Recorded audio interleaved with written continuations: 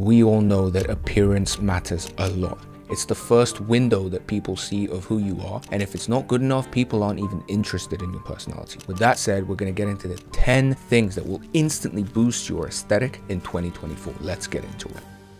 It's amazing how many people think that they're ugly, they don't have the right body shape for nice clothes, or their face is too fat. The moment you drop to a lower body fat percentage, you will look better. I used to go into these department stores and I see the mannequin with like this fluorescent yellow polo shirt. I'd try it on and I'd never look as good. I'd even wear the whole thing the same way, but the proportions and everything, I'd look kind of round and chubby. Now, when I've dropped to a low body fat, I can wear like oversized, tight, normal fitting, whatever clothing, and I'm not saying I'm fashionable or that it looks good or anything, but it still looks way better than before. I kind of understand why models are usually really thin. Obviously not telling you to get anorexic or try to look like these unhealthy models, but understand that the way proportions work, if you look slim and long, that's gonna make you just more aesthetic. Clothes are gonna fit better. So bear that in mind and drop to a lower body fat percentage. Next, if you look at the attractive men of all the generations, from Marlon Brando to Brad Pitt to nowadays even like Timothée Chalamet, all of these people, you will see a very angular,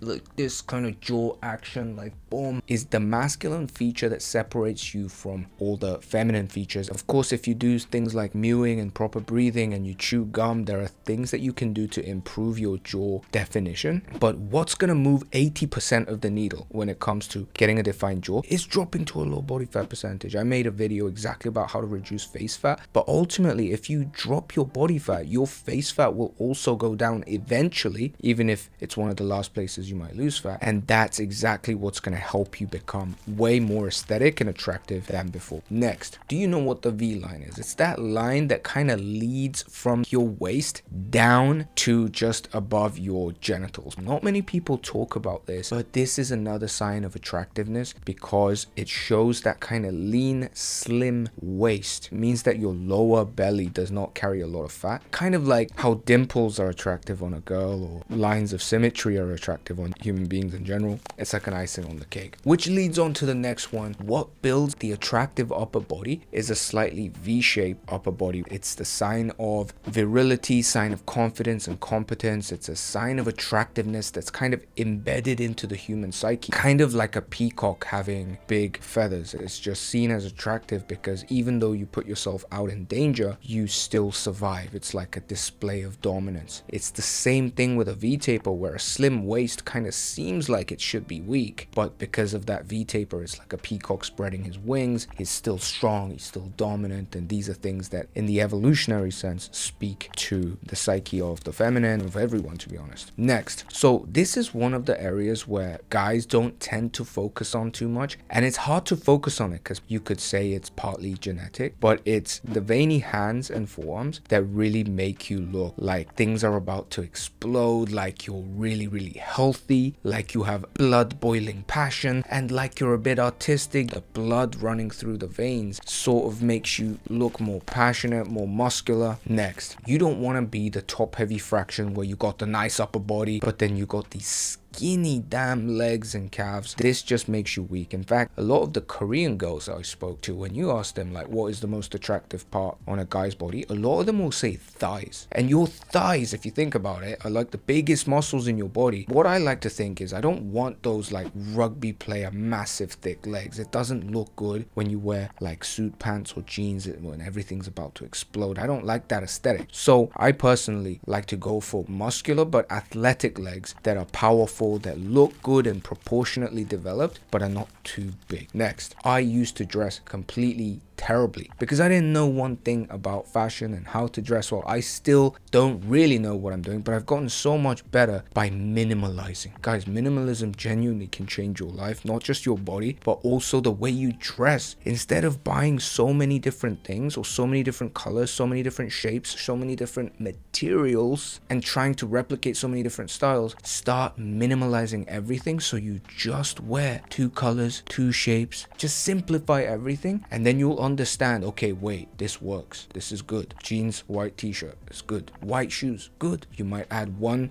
thing extra on top, like icing on the cake, but minimalizing, simplifying, and really understanding the basics of fashion, which I actually go into in this low-key amazing video, then that's gonna obviously make you more attractive. I can't go into like exactly how to dress more fashion because that would be too long, but basically apply minimalism, stop trying to do too much, stick to the basics, and go watch that video after this. Next, I'm not an expert on hairstyle. To be honest, right now I don't necessarily think I have the best hairstyle or anything. I've got the Matt Doherty hairstyle, right? The standard robot short sides hair. But basically the short sides make your face shape more oval in an elongated way, and that's good because it's just genuinely gonna make like glasses look a bit better. And if you wear caps or shades or sunglasses, it's also gonna look better if you have an oval kind of long shaped face rather than like this pancake face I used to have, and then like the legs of the glasses were V-shaped rather than my body back in the day. So find a hairstyle that suits you. If you've got a small face and you've already got that attractive face already, then you can do whatever you want. You can get like fluffy, like just freaking afros and long hairs, do whatever. But usually people have certain styles that suit them, and to be honest, it comes with trial and error and experience, and the main thing is to find one that works for you. Next, have you ever been in a classroom discussion seminar room and you're discussing something and you think this girl's like really nice and this girl's really cute, and when they start talking and they just cringe, then your attraction to them kind of dips? To be honest, for most guys this won't happen because you guys just like the pretty girl, right? But I've experienced it myself where my attraction would actually dip if you can't have an engaging conversation with the person. And for girls it's kind of like double triple effect. If you kind of look like, oh yeah, you kind of look nice, but then the moment you talk, you got nothing in your brain, you can't hold a conversation, you're not engaged, you're not passionate, you're not convinced of yourself, then all of that just makes you look like all you cared about was your hairstyle, and you look like a boy, frankly, just like a boy toy. You got to develop personality and an ability to converse, to engage in an engaging way. Next, you know that classic question is like, hey, you introduce yourself and then you're like, oh, you know, I do this, that, and the other, and then you say like, what are your hobbies? I've asked this question, like, what are your hobbies, to a bunch of like Korean people. A lot of people really just like, I don't have any hobbies, I just do my phone. Hobbies, genuine interests and passions that you have in your life, whatever it is, makes you more aesthetic, more attractive, and just better, because when you are immersed in something, you are completely encapsulated in passion and you're just immersed and you get into a flow state, and that's often the most attractive version of you. When, like, maybe it's not this video, but when I'm completely in flow in my videos, sometimes you'll watch me and be like, shit, he looks quite good. Even if I don't look as good, let's say I look like a 6, but I'll look like a 9 when I'm completely in flow because I'm not giving a shit about anything and I'm just completely myself and engrossed. So you have that thing about yourself. Maybe it's your computer game, or maybe it's whatever it is, like